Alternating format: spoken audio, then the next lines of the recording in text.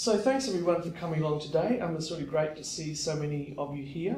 Today, the 2nd of April 2014, is the 15th anniversary of the foundation or the launching of the State Heritage Register, which is one means we have of recognising culturally important places by heritage listing.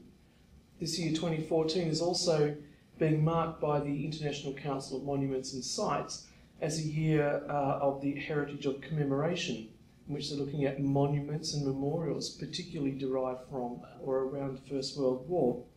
And so today I'll be talking about another way which we commemorate and remember people and events from the past. I worked last year on a joint project that was run by Sydney City Council and the Royal Australian Historical Society to reinstate missing green plaques and to research new plaques from around Sydney. And this project, which you see on the screen here, Green Plaques, Local Communities, seeks to take what I've learned from doing that work and some other work with plaque programs and the sorts of issues that come about when you're involved in such a program, and to then try and make that information available to communities and to people like you who are all planning plaque programs or who already do look after or manage some sort of plaques. I'll give you a link at the end to more detail about my particular project. So this presentation today will pretty much skim over the issues, but I hope you will find that interesting and useful. I've got another 14 slides to show you over the next 40 minutes, so that's about 3 minutes per slide. So I won't take too long on any particular one, and I hope you enjoy the pictures. The first slide you see up here is for the London Blue Plaques. This is the original commemorative plaque scheme that all the others now seek to emulate. It began in 1866 and was initially operated by the Royal Society for the Arts, and it's operated pretty much continually since 1866. It's gone through a number of different organisations and government agencies that have managed it, and the only times that it didn't operate was towards the second half of the First World War and during most of the Second World War, and just in the last year. So apart from that, there's a very long and continuous history. Over time, 3 key principles have come to guide that program, and they're very useful principles in any plaque program, and I'll talk about them a little bit more. And you'll note I've got them up there. The all who run principle, the test of time, and the event plus place principle. And you also notice the simplicity and the brevity of the inscriptions on these plaques. There's a unity achieved by they're all the same shape and they're all the same colour. They're all circles and they're all blue. They all have white writing on them. Now in the earlier phases of this program there are other shapes and other colours and there are different types of materials used, but by about the 1930s that had settled on this form, and this is what they've stuck with ever since. And one of the things to note about that, it gives a unity to that plaque program and it makes any of these plaques instantly recognisable, and it in fact makes other people want to copy them. And you might see the one on the far side over there called the Clink, the most notorious medieval prison, is not one of the standard English Heritage Blue plaques. It's erected by the London Borough of Southwark, and they run a program, you can see on the bottom it says voted by the people, in which people actually vote what they want the plaques to be for each year. So there's a number of ways you can go about doing these things, but the point here is just once it's recognisable, other people want it and they will copy it, which I take as a form of flattery.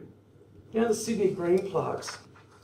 The Sydney Green Plaques program ran between 1984 and 1988, and the first of these plaques were put up in 1985.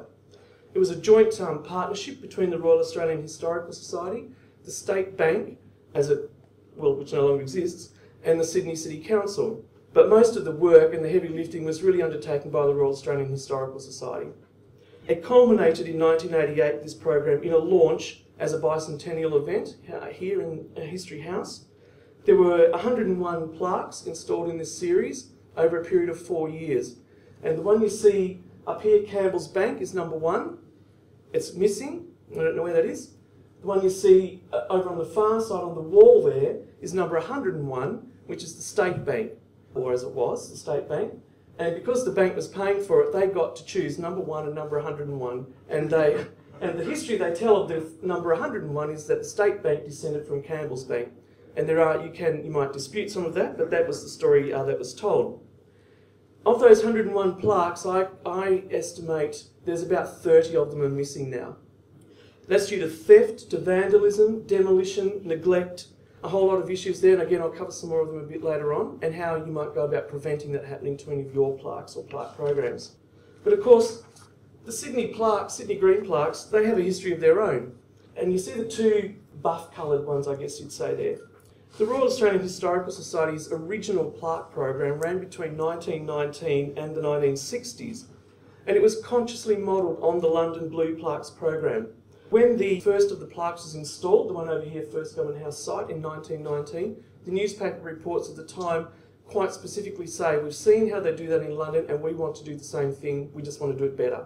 You can see instead of a blue plaque with a white inscription, they inverted the colours and have a white plaque with a blue inscription. So they were consciously modelling it on that program. They wanted people to make that connection because it was about what was important, and people understood the London ones are important. Now they also include, as you can see here, a lot more decoration than those London plaques had. Another key difference with these and the London plaques, which again we'll talk about a bit more later on, number one, installed in 1919, First Government House site, was on the side of a building that no longer existed. Number 6, down the bottom here, the site of the First General Hospital, down in the rocks, was also on the site of a lost building. In the London plaque scheme generally, they will not erect plaques on a building that's no longer there, if you get my drift. And I'll talk about that a little bit more later. Up in the top corner up there is a steel plaque from the Steel Plaques program that ran from the 1960s up until the start of the Green Plaques program. These plaques typically were placed on a pole on the curb. Lots of complaints in the newspapers about cars running into them, pedestrians walking into them and so on. As you can see, they're not quite as aesthetically attractive as the first series of the plaques there. And that one up there, Greenway's house, which is also in the rocks, is the only one of them I've found still in probably its original location. But as you can see there are two series of plaques. There are these older ones, which are called the porcelain tablet series, and the other one, which I call the steel plaque series. They don't seem to have actually had a name. And then the third of those series is the RAHS green plaque series. But just before I move on, just those two older plaques, if you look at them and compare them, I wonder if you notice there's two quite interesting differences in them. You see the little flannel flowers in the corner here, and this little centre in them. On this plaque they're missing. And what you can see underneath is the screws that hold in these sort of 4 plaques together with this central one in the middle. And then when you have a look, the wreath around here is upside down. And what this can tell us is that this plaque has been taken off the wall at some stage. It's been moved or put away or whatever. When it's been put back, because they haven't had a picture of one next to them to watch or whatever, it's gone back on upside down and the corners, the flower centres have gone missing. The point I want to just make there is that's an issue about managing plaques over the long term and the sorts of things that can happen to them. It's important to understand, for my project anyway, what is not a commemorative plaque, what I'm not including in this. And to just go around the circle here, these are what I call an information sign, perhaps. There's a lot of text on it. A war memorial, which we'd be familiar with. So it is commemorative, but it's not a plaque, although it has plaques on it. This is an interpretation panel, and typically they have pictures, plans, maps, and a lot of information. They are on the site of where something happened, so they're like a commemorative plaque in that sense. Here's a wall mural, so quite different, but nevertheless it's commemorating or reminding us. It's about a memory prompt, about a street which is no longer there. A gravestone, again it's commemorative, but it's not what I call a plaque.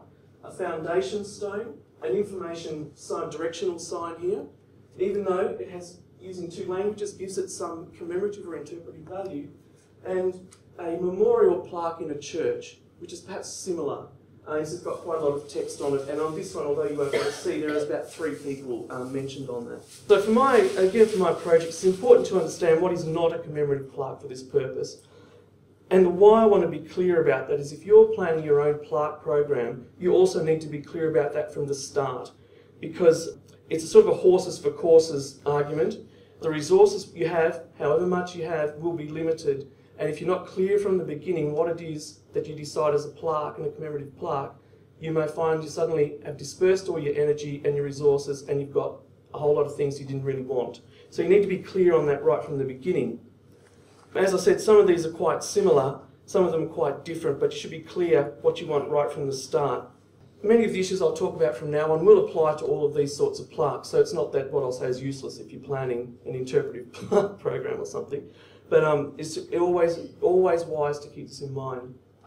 So the issues that I'll go through now, which you can see I've just written up here, about the three basic principles I touched upon before, the idea of the open air archive, funding and running plaque program, materials for making plaques, the plaque shapes and colours, the siting and location of plaques, security of your plaques, and caring for plaques in the long term, and I mean the very long term, much after we're all long and gone.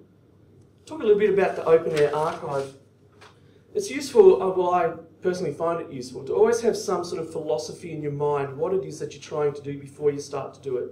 Helps you to keep on track, stops you getting diverted and going down all these interesting pathways, but which ultimately become dead ends, and you've wasted a lot of time and effort. And it's especially important if there's some sort of grant funding involved in your program. You know, your grant application, the people that give you the money will want to know right from the beginning what is it you want to do. So you need to be clear about this right from the start. So this idea of an open air archive is something that I've been working on developing a little bit. In this, each plaque we can consider as a historic record in its own right. It's telling us something about the past in the way it prompts us to remember. And then each of those plaques can form a series of plaques in the landscape, and there might even be several of those series. And I've illustrated before the 3 series that the Royal Australian Historical Society has conducted over nearly a century now. Each one of them is quite different, but also a lot of similarities. But you need to sort that out. They're not all the same. Some archival principles that come into play here. Firstly is the idea of provenance. Who made the plaques, or who will make them? Why did they do it? Are they marked on the plaque anywhere about what year it was made or who the maker was or something like that? The idea of stewardship. The plaques need to be managed, and in inherent in the idea of stewardship is that you pass on something in a better condition than what you got it. So if you're already looking after plaques, stewardship is saying what can you do to ensure that you pass them on in an even better condition. If you're setting up a plaque program, how do you try to put in place mechanisms to ensure that happens? And understanding their original arrangement, which involves not moving them around, if it can be possible, so they don't end up upside down and missing parts of them, is one outcome of that. If a plaque has been moved, might you consider returning it to where it used to be? There may be reasons you can't. If not, can that original arrangement be reconstructed in some way? And you need to understand that original context. Why did they put them up? Where they put them up? When they put them up? And on the bottom, I've got 3 little words there: dynamic, available to all, and embedded in the landscape. And these ideas come not so much from thinking about the open air archive, but a book you might be familiar with, The Open Air Museum, that Peter Spearett and Dennis Jeans wrote nearly, over 30 years ago now. It's still a very useful publication if you work in landscape and history and trying to understand those connections. And from them, I get these ideas that historical records in the landscape are dynamic. They are always changing. They're deteriorating because of the weather. People come along and do something to them. So they're always in a state of flux, unlike a paper record in a proper archive with a controlled environment. They're available to everyone to view. Everyone walks along the street and looks at them. There's no one standing there saying, you can't look at that because you're the wrong person. Everyone can do it. And so they can imagine their own histories and they can write them in their head. And they're embedded. They're a part of the landscape. They're not separate from it. And partly this is about the aesthetic qualities of a plaque. You don't want your plaque to look ugly. You want it to look good. You want people to be attracted to it and to try to take the message you're telling there. And if a building is demolished, what happens to the plaque? The thing it was embedded in has suddenly disappeared. So what might happen then? And it's useful to keep these things in your mind when you're planning your plaque program and how it might plan out or pan out in the long term. And you'll see there's a little map up there. It's of the locations of some blue plaques in the city of Christchurch in England. But in showing them like this, I hope it gives you some idea of that open air archive. There are those records, the little blue spots around in that archive, which is the town itself. They're part of that landscape, they're embedded in it. So the 3 basic principles, the event plus place principle. The event that's commemorated in a plaque, and I'm drawing this from English Heritage, but it's the same ideas that I'm pushing in my project. The event commemorated in the plaque should or it must have occurred at the site where the plaque is. And the little clue that you can give yourself, the little test to say, if those people came back now from the past, would they recognise this site?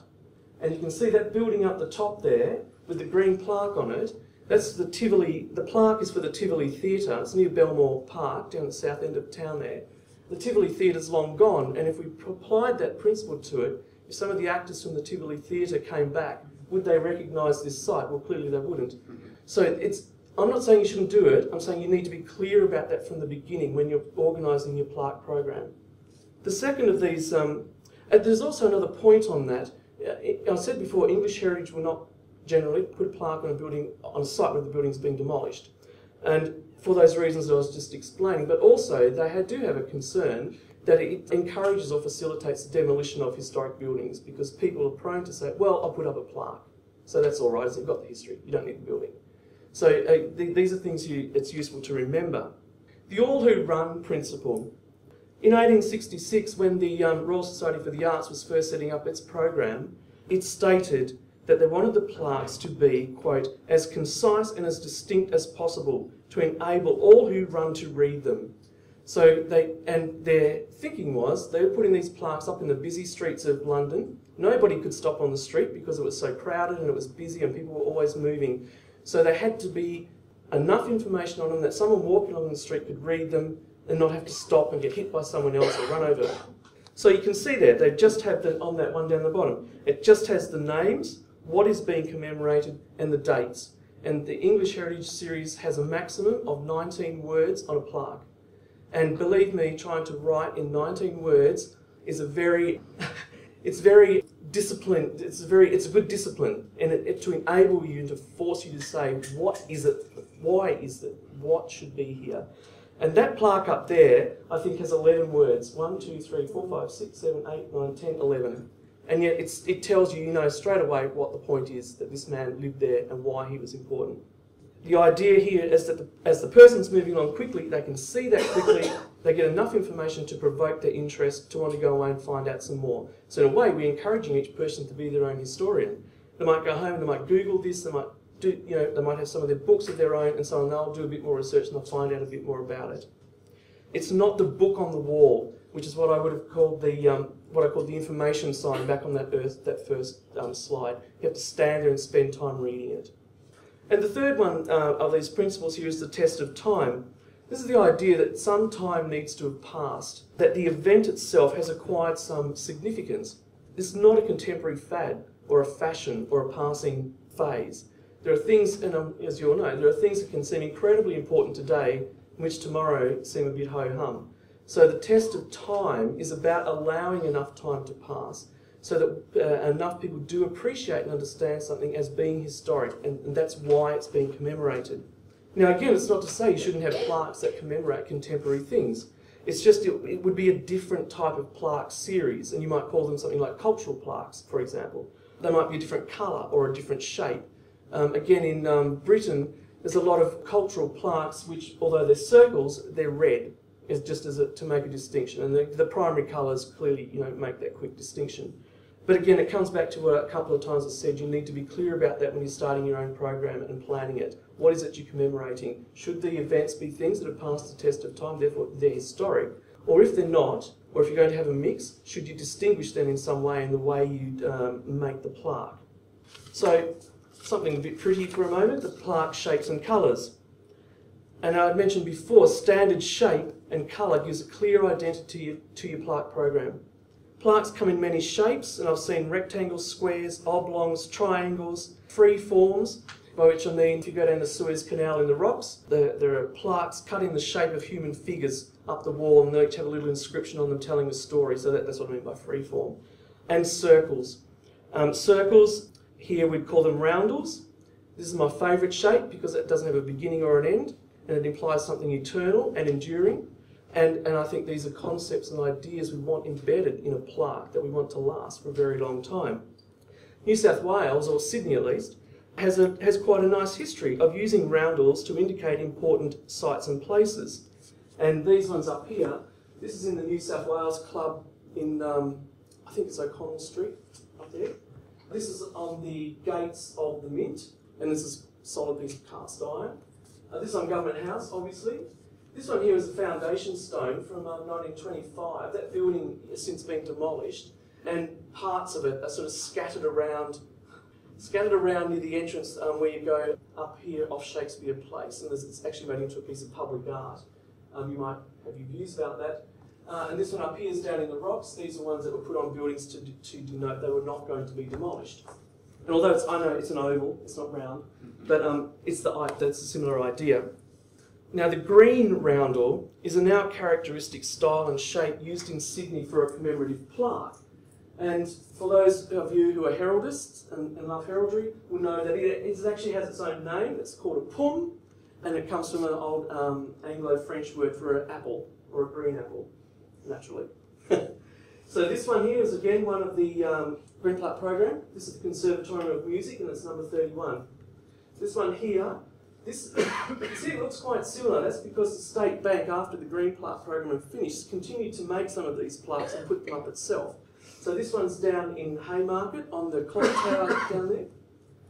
This one, which you can't read because it's covered in this quite dense text and really would be what I'd call an information sign rather than a commemorative plaque. There are a number of these around in Sydney if you look for them. I don't know who puts them up, but they seem to be something that's put on buildings as a planning approval because they have quite a lot of history on them, and it always usually ends with saying something about it's on the State Heritage Register, but there's nothing on them to indicate who put them there, and they're generally very difficult to read. This one on the City Mutual building is quite a nice one, but again, it's what I would call an information sign, really. But all of them use the green roundel, or the pomme, to indicate its significance and its importance, and to draw your attention to it, even though with pretty much all of them, you're actually going to have to stop and read it, not while you're running up the street. So now, I would recommend if you're thinking of putting together a plaque program, commemorative plaque program, that you use the green roundel, especially if you're in Sydney. People know and understand what that means. So it will give you already a recognition value for what you're doing before you've even really done anything with it. Running a plaque program, there's so much more to doing your plaques than just putting a plaque up. And I can't emphasise how much you should do a project plan first. Don't just jump in the hope that it'll all just work out in the end. That's the road to disaster. A couple of points that I've got up there about planning. Now look, you might, I would imagine most of you, if you're doing something like this, will be from an organisation, probably a local historical society. You should have a group or a subcommittee or something in your society that works on this. If everybody thinks that's a great idea, Bob, you do it, straight away you know there's a problem, right? You need to have other people working with you on the program, on the project. You should set out right from the beginning what the aims are of your project. And I've already covered that a number of times and emphasised that. What is it you're commemorating? Why are you doing it? You really want to understand the issue about planning approvals. The plaques have to go somewhere, and that is generally going to be on a building, and that means someone is going to have to give approval for it. You can't just run down the street and just bang them up on the wall. And especially if the building is a heritage listed building, you really take the time to speak with your council planning officers, even with the Heritage Office if it's a state listed building. Find these things out before you do any of this. You plan these things first. Are the people working on it going to be all volunteers? Are they going to be paid? Or are you going to have a mix of the two? Again, there's advantages and disadvantages to each of these, but you need to think these things through first rather than think, oh, we should have paid someone to do that after the event. You might want to think about partners that are in this with you, and you might just see on the application form down the bottom here, the Royal Australian Historical Society, the Heritage Office, and the New South Wales Office of Environment and Heritage. There's a partnership operating there in terms of promoting a plaque program. And partnerships can be very good and very useful. Do you want sponsors? Are the sponsors going to pay for it or not? And the owners of the places you're going to put the plaques. These are all people you really want to be talking to and thinking about before you've actually made a single thing. The second one is about administering a program. Within you might have a group of people, there might be a board or a committee or something who are overseeing it. But it is useful to always appoint someone as your project manager, the person who's responsible for all the running around and who actually does the work. The actual design of the plaques, the manufacturing of them, and the installation of them are three quite distinct phases in a project. And if you've got a single project manager, that should keep these things moving along and keep them all tied together. You don't want the wheels to fall off when you've got them made and then you can't put them up, for example. And then there's the unveiling and the launch of your project. And this is very important. You can't just put them up and think, well, we've done it now. there's so much more still to do. Then there's a handover to whoever's going to look after them in the long term. And even if it's yourself that's going to be looking after them, again, you need to be aware of that once you put them up, that's not the end. Funding. Now, look, do you already have some money for this? You might be a society that's built up some money over time, and so you've got some funds available. You might not have a single cent. How are you going to do about that? There's grants, sponsorships, donations, fundraising activities. Who's going to organise these? If it's sponsorships and so on, what will the sponsors want in return? Do they want their logo on the plaque? Do they want their name running around it? Is that what you want on it? So is that the right sponsor for you? Most sponsors will have a clear idea of what they want to see on a plaque. And is that what you want on it? You've really got to be mindful of this. And again, you can't make the plaques up and then look for sponsors. You need to sort these things out first. Quotes from the manufacturing of the plaques, get several of them. The plaques are to last a really very long time. There's no point going the cheapest one and find they're all falling apart in 10 years' time because you've wasted everything you've done. Will you need to pay for the historical research that supports the inscriptions on them? Now, your members in your society or your group may be able to do some of the research, but you may still need to pay someone to do research for you in some other place where you can't get to and so on. Do the committee members need their costs reimbursed for coming to the meetings and so on? All these things, I know I'm making it sound like, oh, this is all terribly boring and I've just gone off plaques now. But the thing is, if you want your program to work and to succeed, you want your plaques to be there in 100 years' time, you need to work these things out first. And I can't emphasise how important that is. And usually, look, in your group or society, there'll be one person who is good with this, who's good at organising, who is an accountant or something like this. Find that person. Now, so you've sorted all this out and you're on your way. Where are the plaques going to go and why should you put them where you put them? Should the, and I go again back to that event plus place principle. That's where the plaque should be. The plaque should be where the event happened. But you may come to some other conclusion about it. It may not be possible to do that and so on. But often plaques like that will have phrases in them that are pretty, give you the clues, such and such lived here. Something was founded in this hall. So-and-so was born in this house. So already you've got a very simple little set of words there, but they relate directly to that place. The plaques preferably should be on a vertical surface rather than a horizontal one, as you can see down here. And that's really an issue about the maintenance and cleaning of the plaques in the future. The plaques that are on the ground, they can easily get buried in the garden there and so on. Ones on a vertical surface will tend to last a lot longer and keep their finishes. Preferably, they should be at or close to eye level. Now, this man, you can see this plaque is higher than this man. And he's standing out from the wall. When he stood back against the wall, he was up to about here, his head height. The plaque's right the way up here. This is my favourite example of a very bad plaque, because although the green roundel will attract you to it, you will not be able to read it unless you've got binoculars or something. This is one of those ones that's got a lot of text on it. It's very small. And I was with 3 people, none of us could read that plaque. So you have to ask yourself then, well, what's the point of it? Who wasted their money putting it there? Now, of course, you can't always put the plaques at eye level, and there are ways to deal with that, though. For all sorts of reasons, they may need to be higher. But then the things you then go to, should the size of the roundel be larger? The minimal words is very important in this. The less words on it, the further it will be able to be seen from a distance. And the words should fill the plaque. There shouldn't be a little tiny thing in the middle of it. Again, if no one can read it, I keep saying, what's the point of doing it? And then, of course, they shouldn't be obscured, like this one here down in the Royal Botanic Gardens on Macquarie's wall. Now, of course, when you're planning your plaque program, it's not always possible to know that someone's going to come along and plant a tree in front of it, or build a house extension, or that the branch is going to come over in front of it, and so on. But you can try to think about some of these things and about where you might place a plaque. But it also points to another issue about the maintenance of plaques in the future and the role in the planning system. You also need to consider security issues, in this case, about how you would fix a plaque to the wall, which will bring me to my next point. The security of plaques. Security covers a number of issues, and again, there's no point spending all this money doing all this work if after a week later it's gone. Physical security, which is probably the thing we'd mostly think about, theft and vandalism, usually relates to, theft in particular will usually relate to the materials that the plaque is made from, and generally if it's any sort of metal, it's likely to get stolen or someone will try to steal it. And this one here, some of the green plaques, these are aluminium plaques. I don't know if you can see, but someone's been trying to prise this off the wall, so the plaque's bent like this. Now I'm not sure it's not for the metal value of the aluminium. I suspect given its location, is probably just drunken yobbos on a Saturday night. But it comes, the fixing method has actually kept it on the wall, but that's not to say now it's bent, it won't attract them again. Citing methods of fixing, the visibility about caring for plaques. Sometimes political vandalism can strike a plaque. This one here is from Ireland. It's a plaque to Kevin sorry, his name just went completely out of my head. But he was a man about which there are still strong political passions. He was assassinated in 1927 on this spot, which is why the plaque's there, and his memory still gets assassinated, metaphorically. It's an issue to consider in who you're putting on your plaques, and can you deal with this? This one down here is in Canada, and that's just straightforward vandalism, although it may also have a political message. It's red paint, and Sir John Macdonald did have a number of enemies in his day.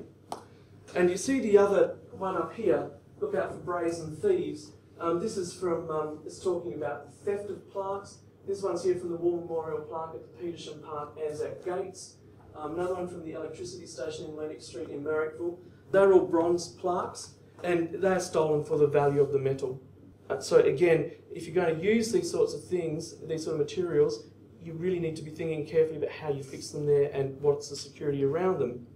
There are some other security issues though. Intellectual security, who owns the inscription once it's written up there? What if someone wants to change the words? Someone comes and says, well, that's wrong, you know? Who can give approval? Who can contribute to the discussion? What about the moral rights of the author who wrote the inscription? These are all things you need to consider. Of course, the way you deal with that is to make sure your inscription's not wrong in the first place. And that's about the integrity of your historical research and doing it properly. It also relates to a minimum number of words on the plaque. The less words, the less mistakes you can possibly make. There's the issue about the ownership of the plaques. Once they've been installed, who's going to care for them? Who's going to own them? Who's going to make any decisions about them? Who's going to notice if they go missing? You've put them up there, do you still own them?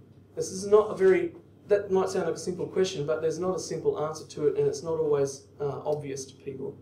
The ownership of the plaque site itself that the plaque is put on. The building owner's permission, you know, is always going to have to be sought to put the plaque up there. It's no good putting it up there and then have the owner saying, what are you doing vandalising my building? If a building owner wants the plaque to be there and is proud to have it there, they will be part of the security for it. They will take care of it, they'll clean it, they'll look after it. It's very important to have them involved. So these are all questions you need to consider in planning your plaque program, or if you're managing existing plaques, the sorts of things that can happen that you need to take into account. We've only got 2 to go, so I think I'm pretty much on time. Types of materials for making the plaques with. The English heritage plaques, the London Blue plaques, all ceramic. And they're all handmade, and so that they do a small number each year.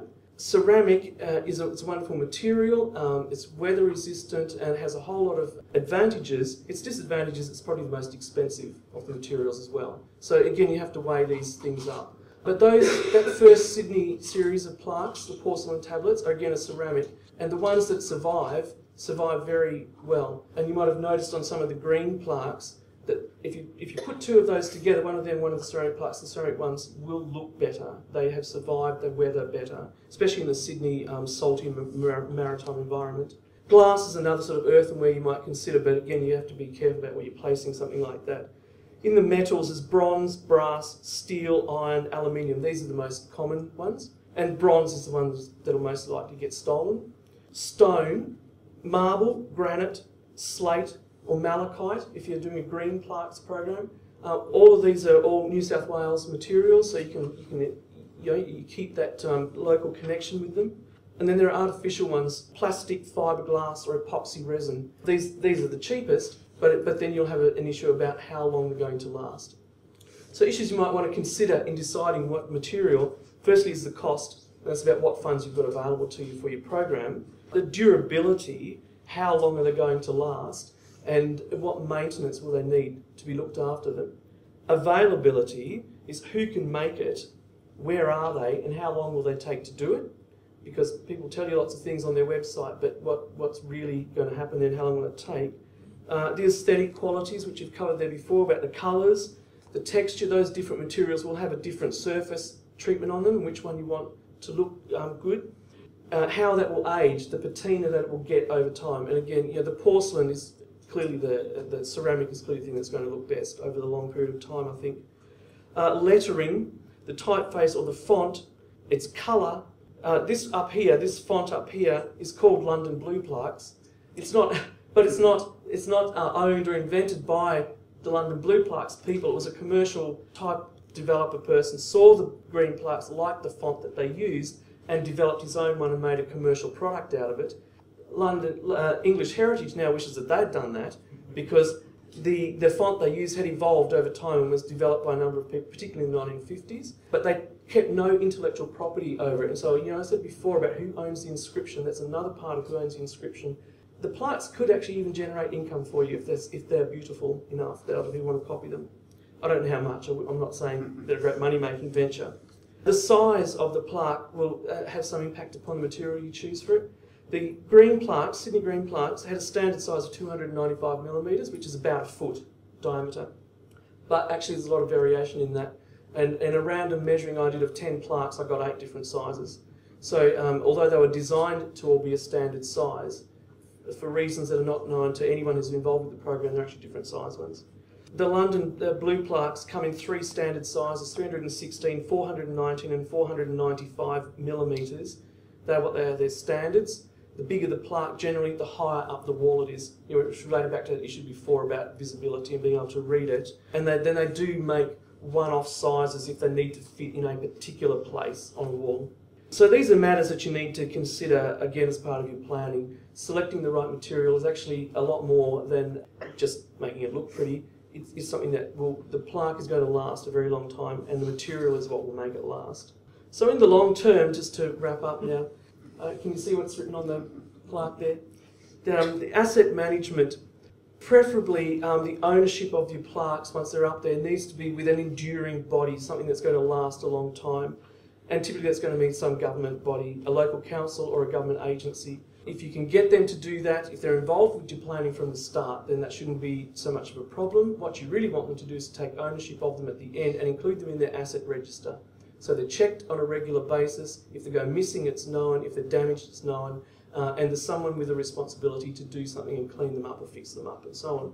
But as I said, plan that from the start. Have the council or that government agency involved with your project right from the beginning.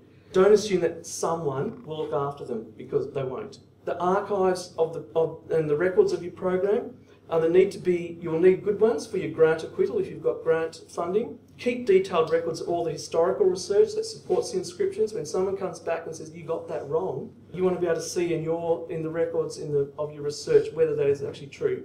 Just because someone says it's wrong doesn't actually mean it will be. And again, in the longer term, you may want to transfer those records to a local library, to the state library or some other similar body if you're worried about being able to keep them in your own custody.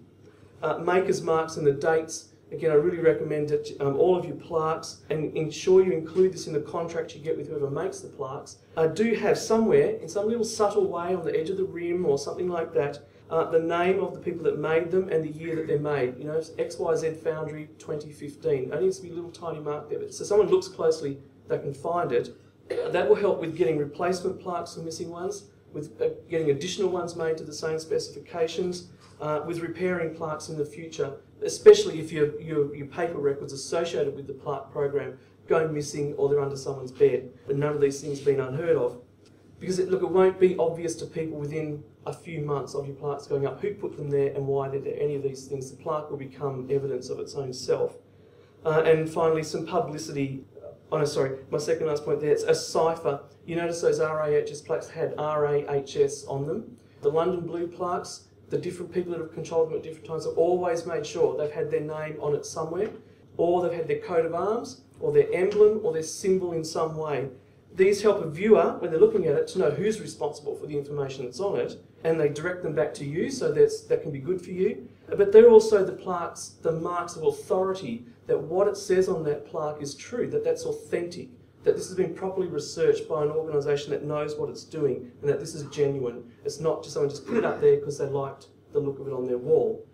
And the final point is about publicity. Look, right from the beginning of your program, during it, all the stages of it, during the unveiling of it, on anniversaries of plaque events, publicity is really important. We live in an age when we're saturated and drowned in the media, I know, and it's going to be difficult to get your voice heard, but particularly local media will often be very interested in what you're doing. But this helps to maintain local community esteem for your plaques. They see they're important, they go and look for them, they keep an eye out for them. In fact, it's another security measure, but it also ensures that your plaques will last for a long time. In particular, long after any of us are here. So just to conclude, this is my project here. This is the front page of it. There's the web address up the top there, and I encourage you to all go and have a look at that. It's the last page, so I'll leave it up there. You don't have to rush to write it down. I really encourage you on the the right-hand side of the screen. You can click the little button that says follow, and because that's good for me because the numbers go up, but it's good for you because every time I put something on there, you will get a message saying having a look. As I write each chapter or each section of the guide, it goes up on here, so it's not all there yet, but it will be unveiled to you as time goes on. You can post your own thoughts and ideas and criticisms and so on there. And it's a free download, which is part of my grant that I got for it, so there's no charge for it. It's a Creative Commons license, so you can download it, you can copy it yourself, you can make whatever use you like of it, really. So remember, just some things I'd like you to take away in your mind. Putting up a plaque is just the beginning of a long relationship. It's not the end of a quick project. If the event and the place, event plus place, are important enough to commemorate on a plaque now, it's something that's already stood the test of time, then it should still be important enough in 50 years, in 100 years, in 250 years, and so on. Think enduring, think long, long term. Don't rush in like all who run, because they are your audience, they're not you. You are the people that have done it. There's no point in spending all this time, all this public money, all the grey hair you'll get if the plaque is neglected and forgotten about within just a few years' time. And that's the message I'd really like you to take home with you. Thank you very much, everyone. That was absolutely fabulous. You've got us all in thaw now. Plaques everywhere. No, don't want plaques everywhere. Oh, I don't know. A few good ones. Of course. Are you happy to take questions? Yeah, of course. So, questions? Yes. Bruce, the information you said, put as minimum information on the plaques as you should. But I guess is actually where people actually find information about what's on the plaque, like more further information. Yeah. And you just Google, you could get anything, which could be, right or wrong, or Yes, right. different or something. Yeah. So, have you any thoughts on that, or are you including that in the project? Oh, look, the question is, if someone looks at the plaque and then goes off to do some more research, how do they know what they find is actually any good? My thought, and from the little bit that I know about people who actually look at them and people who try to measure this, is the people who are interested enough to want to go and find out a bit more generally have a bit of critical capacity and can tell if it's rubbish that they're looking at. If they're uncertain of what they might have found online or in a book, again it comes back to if it's got on the plaque quite clearly, your society's name or something, they can come and contact the society then and say, look, I found this, and what do you think? So you engage them and they might become a member and so on. So you use it to your advantage. But look, you can't prevent the idiot factor. I mean, you just can't. Question, Louise. The porcelain tablet at Elizabeth Farm, I think, is in a very poor condition. Mm-hmm. Who's responsible for the conservation? Well, I'm not sure because I don't know who actually owns them anymore. Yeah, it's a good question, isn't Yeah. it? Because there's one at Experiment Farm Cottage at the back of that now public park in Alice Street, and then there's one at a sort of side street next to a little park for Elizabeth Farm. Yeah. Not where you'd expect to see it at all. Neither of them are where you'd expect to find them, and neither of them are in brilliant condition. Are they in that porcelain tablet series? Yes, they are. Yeah. You look, the RAHS Every time you look at them, your heart sort of bleeds for them. You think, oh, poor thing. Yeah.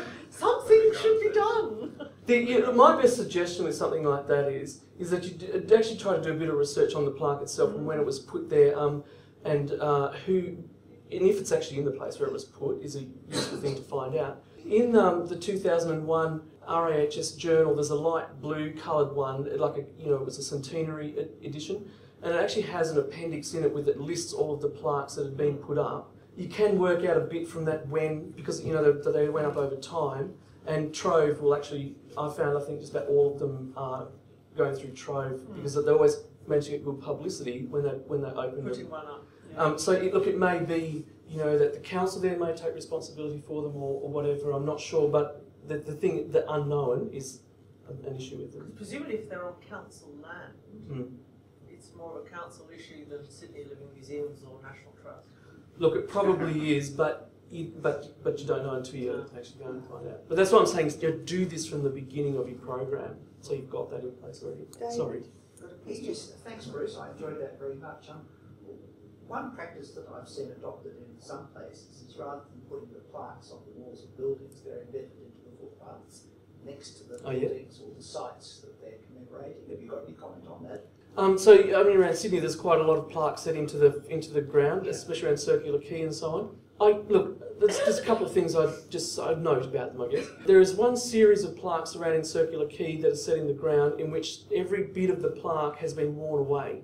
And all that's left, it's got a band around it that says Sydney Heritage Trail or something like that. But the actual plaque in the middle of it was like an anodised, the etched aluminium plaques. So the traffic over them has actually worn them away, and they're just like a flat disc in the middle. So that's an issue. Some of the others though down there look quite good. Different material is used for them. But I also have a bit of a thing about if the plaque's in the ground and people are walking all over them, are they really showing any respect for what it is that you're commemorating? So I mean that's just a personal view. So I prefer that people didn't walk on them myself. Thanks. Any other questions? Yes. Oh, we've got two. You go first, then. Yeah. For the porcelain plaques, less likely to be stolen than the metal plaques, or do people want them for their For the fireplace. interior design?